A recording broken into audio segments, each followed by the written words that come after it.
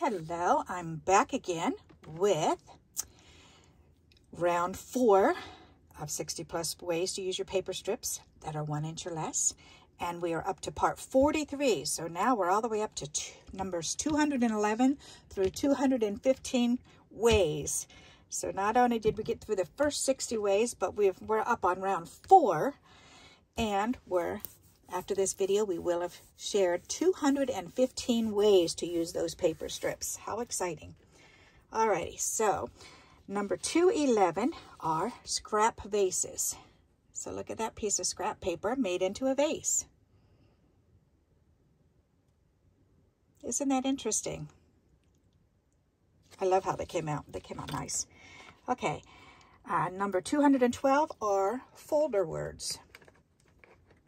And I've shown you before how to take a card front and throw it in your folder. But you can also just take little bits and pieces of paper and line them up over the words and run them through your machine. And you can get separate words. Isn't that neat? Okay, so that one's done. Number 213 is a cutaway flap card, which are these. So, and you just need the 1 inch or less strip to go across the bottom or down the center. This one I raised so you can kind of see that. This one I laid flat on so you can see the difference. It's kind of neat. Depends on how much depth you want to the card. Okay, so that is a cutaway flap card.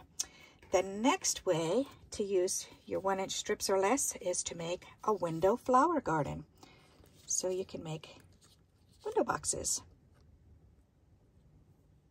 Aren't they cute?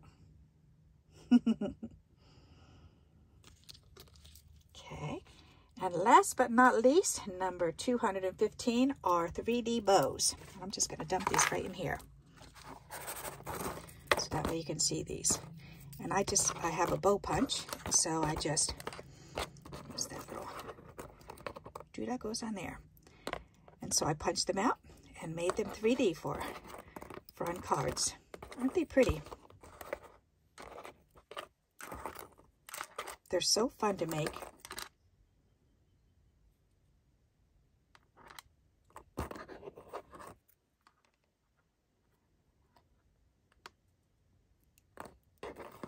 I love the pearlies. They're so pretty.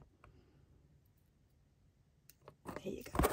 So there you go. That's for this week. Scrap vases, folder words, cutaway flap cards, window flower gardens, and the 3D bows. So I hope you like these suggestions for this week. I'm glad that you're still enjoying these videos. If you want them to continue, please continue giving me those thumbs up. Alrighty, and until we meet again, happy crafting. Bye-bye.